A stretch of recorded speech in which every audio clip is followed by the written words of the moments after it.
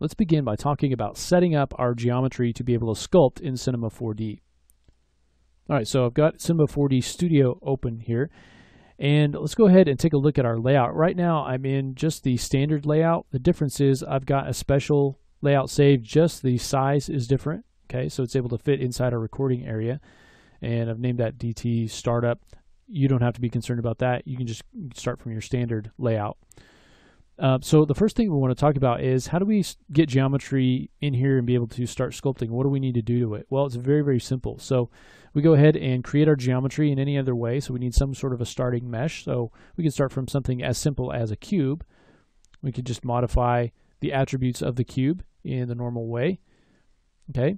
If you wanted to do more extensive modeling on this, you could. But the key thing is you want to have it, go ahead, have it editable.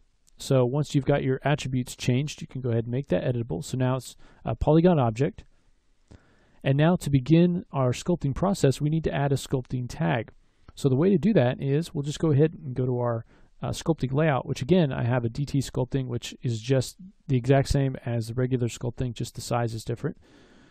So go to DT sculpting. You can see we have a lot of grayed out tools here. So we need to actually add a sculpting tag. And to do that, all you have to do is hit subdivide. So the first time you hit subdivide, it's going to add a sculpting tag. If you already have a sculpting tag on there, it's going to go ahead and subdivide the mesh. But you can see now that we're starting to get these tools available to us. If we jump over to our Objects tab, you can see with our cube selected that we have our sculpt tag available right here. Okay, you can see that there's not a lot of options in the sculpt tag, but this is what enables us to be able to sculpt on our cube. Now, some of the things to think about when we're creating geometry to begin sculpting, you may want to start from something very, very simple like a cube or a sphere, or you may want to model out something a little bit more extensive and then just add the detail using the sculpt tools. Okay, that's another way to go. There are a few things to think about though. One of the things to think about is you can use triangles and n-gons, but you want to really stay to quads when you're creating your sculpted mesh or sculpting mesh.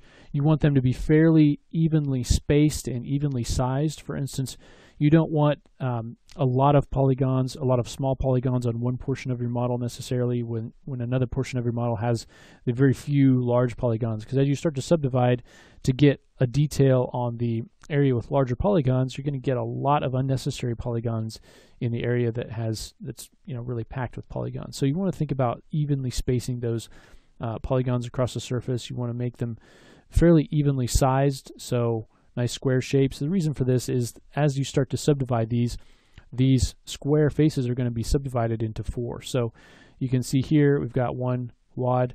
It's going to be split into 4 quads. Okay, and as that splitting process happens, you want it to stay fairly smooth and even so that as you start to sculpt the detail that you want, you can get that detail into your model. So those are just some things to think about. If you're working with geometry like for instance, a sphere, let's say. So if we dropped in a sphere that you thought that might be better to start with, you may want to think about not using the standard sphere with the poles on both ends. As you subdivide this sphere, you can see where we have these long, thin triangles here, then we have a pole where all of these points are coming in. So as we start to subdivide and subdivide and subdivide, if you try to sculpt detail up here at the top where these poles are, it's going to be a little bit more difficult because you have all these points coming into one point, and the more you subdivide, the more edges are going into that point. Okay, and you got the same thing on the other end. So one of the things that you can do is just to change the type of sphere that you're using. You could change that to a hexahedron, for instance, would give you a more evenly spaced topology with quad geometry, and you can see there's no real poles, and so you're going to get a much better result working with something like this and trying to sculpt across it than you might with something with a pole on both ends. So just something to think about as well is the topology of your mesh. Okay. Also the UVs. Now you can do UVs at other times, but once you have your model created, you may want to go ahead and create a UV layout at this point.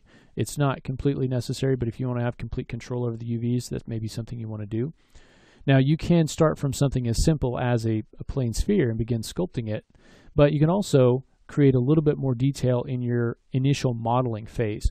So if I turn off the sphere and turn on this creature base, you can see I've actually started from a sphere and just done some simple extrudes. I decided, okay, I want want this creature to have a tail coming out. I want him to have these sort of legs. Very simple extrusions. Got some front legs. Didn't do anything for the head.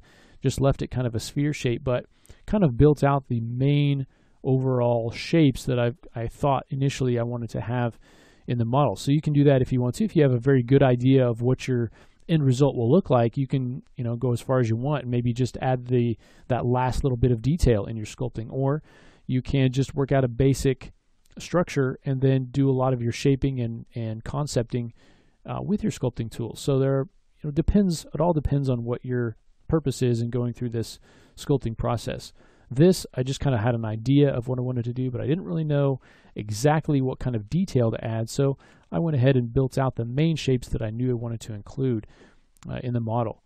Okay, and then we can take this, and we want to actually be able to sculpt it, so I need to hit subdivide, and that has added now a sculpt tag, and now we can begin subdividing this mesh and actually shaping it. So in the next lesson, let's actually talk about what subdivision levels are and how we can work with those, what that means for us as we begin our sculpting process. So we'll go ahead and talk about subdivision levels in the next lesson.